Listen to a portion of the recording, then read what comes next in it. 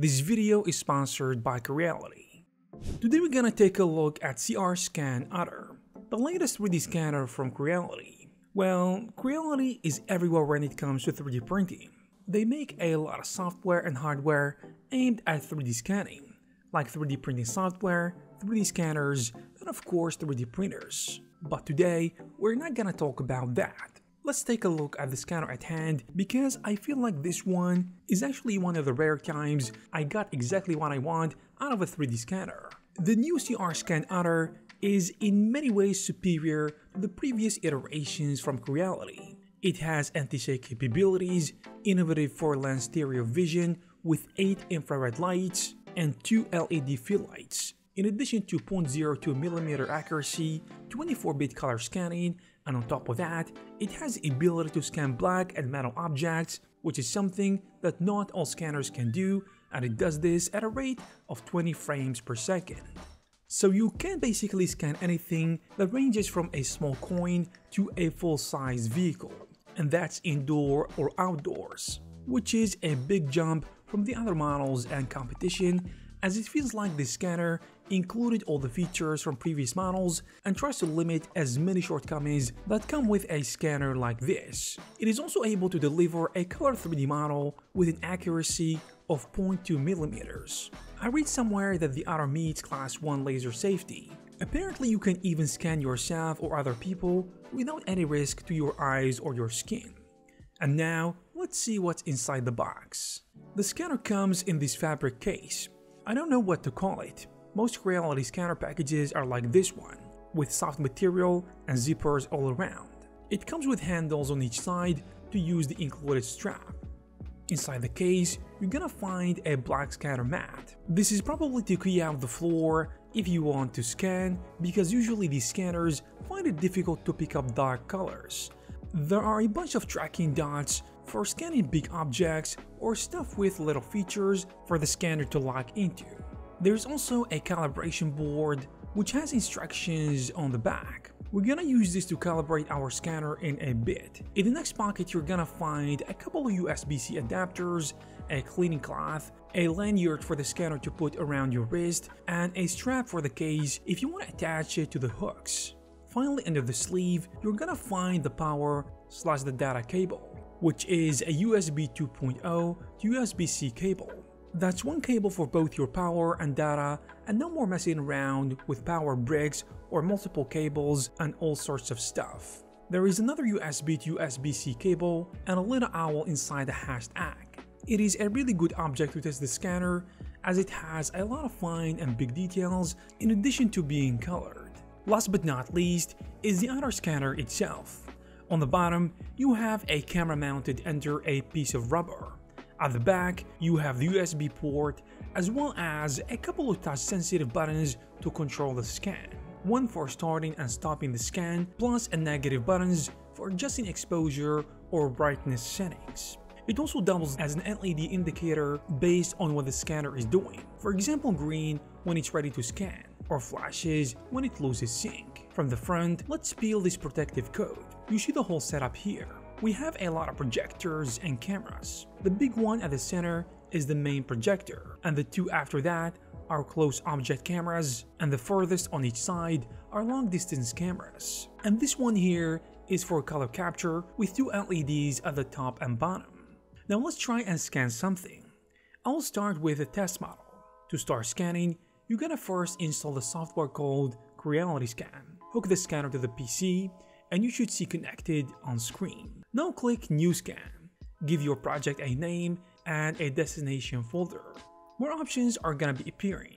Here you can select exactly what type of scan you want, and hovering over some of these options should give an explanation about what each parameter represents, things like object size, type of object, features, level of accuracy, and so on. And this will give the scanner an idea to better scan your object. Now hit scan, and you should see a preview of what the scanner is seeing at the moment. On the top left, there is a black and white view, which I assume is for the main infrared exposure. Under that is the RGB color camera. As you may notice, the RGB camera is a bit on the side. That's why you should use the exposure preview when you try to center your object. Also, you may notice the 3 dots next to each preview. You can use this to adjust the exposure for infrared or RGB cameras.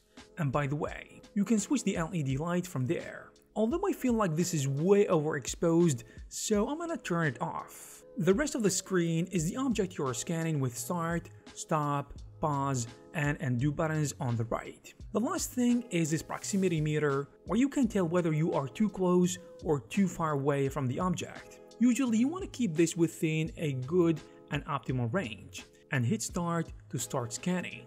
One thing that is gonna help you a lot is a turntable, but you can manage just by moving around the object, capturing all possible angles. I actually have this turntable, and I forgot where I got it from, but I'm going to use it to scan. So all I have to do is put the object on the turntable and make sure my distance is optimal and scan away. But I have a pro tip for you after 1 or 2 rotations. Pause the scan by hitting the pause button in Creality Scan or at the back of the scanner. Now rotate your object and resume the scan. This way you can capture more areas, and once you feel like you have captured everything, you need to hit stop scanning. Now you can see your point cloud, check everything, and at this point, you can delete some of the junk geometry around your scan, or you can add more scan layers to capture more details. But what you really need to do is turn this point cloud to geometry, which is by hitting the optimization button. Pick the resolution that you prefer and let the software do its thing. This step, depending on the amount of data that you scanned and your system, it may take up to 5 minutes. Now remesh your model by picking a number of faces and automatically fill in holes and gaps. After that, if you want to add a color texture, you can do so by using this photo icon right here. And that's it. So far I like everything because it is really simple and accessible from the right panel. The great thing about the software as well is that it saves your work automatically. So at any point, if your machine suddenly turns off or you get a crash or whatever, your work is always saved. The other thing is that the process is non-destructive, which means you can go back at any point of the scanning process. If you look at the right, you will see an eye icon next to the color.